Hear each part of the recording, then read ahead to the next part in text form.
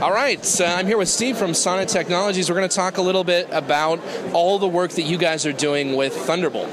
Great. Yeah, Sonnet's actually been one of the leading developers of Thunderbolt peripherals since Thunderbolt was announced.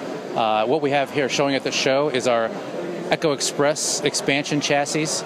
We have PCIe expansion chassis which connect via Thunderbolt. So before the only way to put these, the only computer you could put these in was a Mac Pro, right? Right, so this basically allows you to connect these devices to laptops or Mac Minis or, iMacs or things like that and give them that PCI expansion. That's correct. Any Thunderbolt-enabled computer. That's right. So actually, a perfect example here of what we're showing is we actually have a red rocket card in this long chassis and a fiber card in this chassis, all connected via Thunderbolt. And we're able to play the red raw R3D files, 5K red files, through Thunderbolt into a MacBook Pro, and that's what you see here. So basically, the fiber card reads the drives from our SAN here, and then plays through the red rocket card. So this is what you see. So this is again a 5K image playing at half res, but. This is unheard of before on a MacBook Pro. Yeah, no, absolutely. And so you guys have not just the PCIe expansion, but you also have Express card expansion, correct? That is correct. So we have an Express 34 card version of this as well. So you can take your SATA cards, gigabit Ethernet. Actually, this will even eventually read S/S cards. Right, so if you have EX3 footage or Alexa footage or something like that. Exactly. So good things coming. This is... The Express 34 version will be shipping in late November, early December at a $149 map price. And the PCIe expansion chassis are pricing yet to be determined, but should be shipping end of November, early January. Very cool. So by the beginning of next year, Sonnet is really going to have a whole host of Thunderbolt products ready to go. Exactly, correct. Right now you have one U chassis, obviously 2 slot chassis. Are you thinking maybe an entire Mac Pro replacement, like 4 or 5 slots? That's something that's being discussed. No promises, but something that's been tossed around. And actually here at the show, we've gotten that request quite a bit. So to actually go like 5, 6 slots?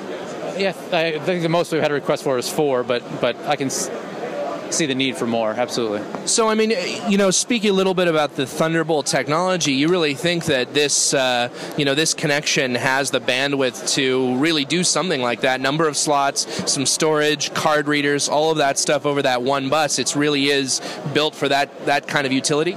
It is, and it's a high-speed connection. The PCIe, channel for this, for Thunderbolt, is 10 gigabit per second, and actually, this is posted on our website too, but you can see the different comparisons for different connections.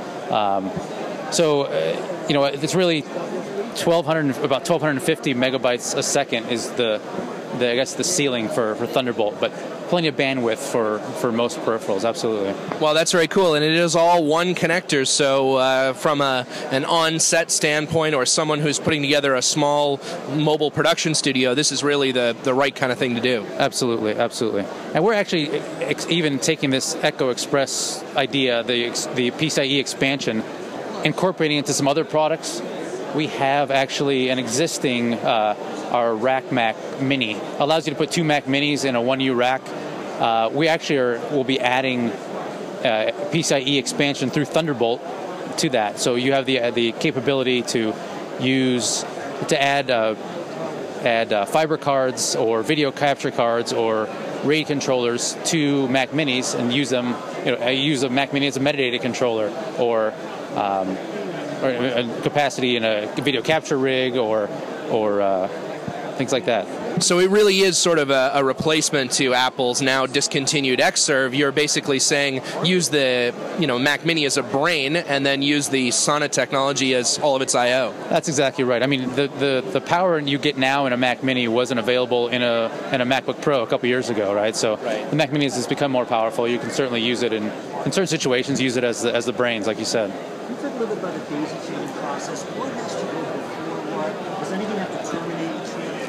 Is there an issue like how you 5 of those daisy chain back to back and then a monitor?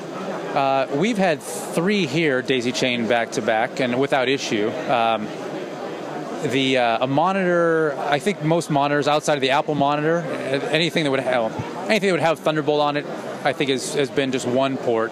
Apple now is a 2-port one, so there's a pass-through there. So I don't think you necessarily have to have a monitor at the end of the chain. I'm frankly not familiar too much with other monitors that are Thunderbolt capable right now. That's correct. That is correct. And how many devices? Back that up. The Express 34 adapter is a single port, so that would need to go at the end of the chain.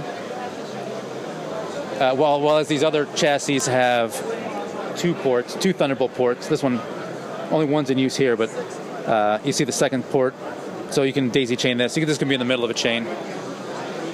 And same with the long chassis. And is there any loss in speed by chaining them all together like this? If the devices are all working it simultaneously, I mean you're passing through more data than the Thunderbolt can handle. There would be, I guess, a bottleneck. Not necessarily a loss of speed at any device, but there may be a bottleneck. We have yet to experience it with what we're doing. But so with all of this stuff running at the same time, you're not seeing any drop in performance? We're not at all. Wow, that's really cool. Thanks very much, Steve. We appreciate your time, and sounds like there's some very exciting stuff coming from Sonnet. We're excited about the upcoming year, absolutely. Fantastic. Thank you.